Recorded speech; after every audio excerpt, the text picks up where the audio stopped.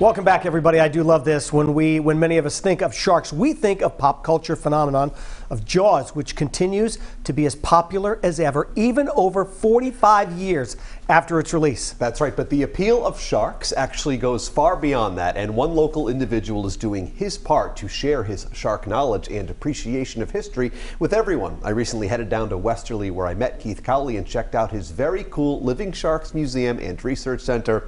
Get ready, we had some fun. The Living Sharks Museum in Westerly is loaded with history.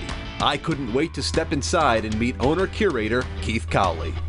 As you can see, Keith and I both got the blue memo today. But I wasn't there to discuss wardrobe options. This place is endlessly fascinating.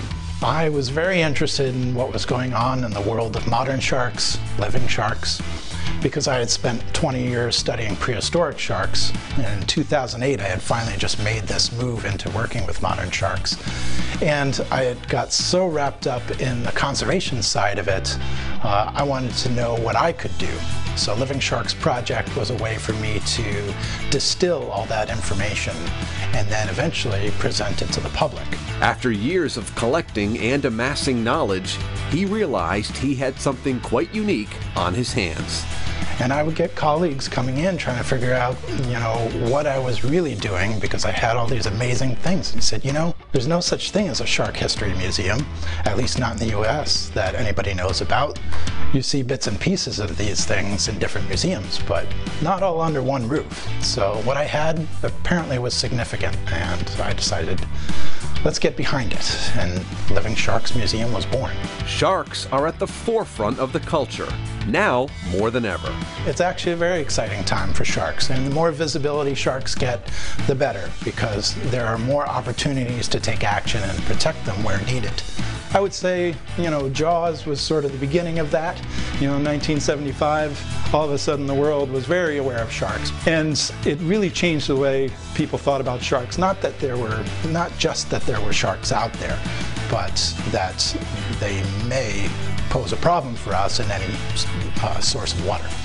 So a lot of shark research actually was done during this time period to sort of dispel these ideas and sort of reduce this Jaws effect, as we like to call it, and change the perspective, back to more of a neutral, if not positive, attention to sharks. Keith, few pieces of music are as evocative and ominous and iconic as the Jaws theme song, right? That's true. But we don't want Spielberg to sue us. So what do you say we look at some really cool shark photos with a different piece of music? I like it. Let's use the Kirby quiz theme. All right. I wonder how this will go.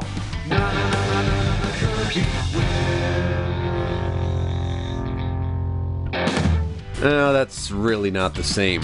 Anyway, before leaving, I was eager to learn a few more things, and I was pumped to share some contributions and shark knowledge of my own.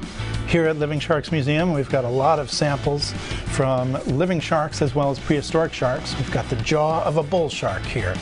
And it's great being able to see this up close and personal and see all the many rows of teeth, because these sharks go through about 30,000 teeth in their lifetime. The bull shark's mouth is almost as big as mine. This is the tooth from the megalodon. This was a 50 to 60 foot long prehistoric shark that is no longer alive today, even though some people think it is. And their teeth can be found all up and down the eastern seaboard, sometimes inland in rivers and creeks, which is where I dive to find them.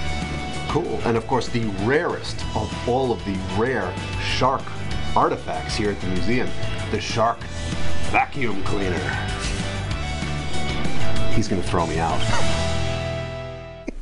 That makes me laugh. That's silly nonsense, but Keith is such a nice guy, and I was actually thinking of you when I was there, because you love Jaws and all that stuff. If Jaws is on TV, I'm sitting down and watching it. I've seen it a million times, and I do. I love it. But also when you look back, because Jaws really did give a bad name to sharks as well. Right. It is, like you were saying, pop culture phenomenon, but at the same time, it's more than that, and he's really preserving that history down there. Absolutely, which is really cool. Very cool. Huge thank you to Keith. You can, of course, check the museum out for yourself. Now, admission is always free, and they are open Fridays and Saturdays from 10 a.m. to 5 p.m. For more information, just head to rhodeshow.com.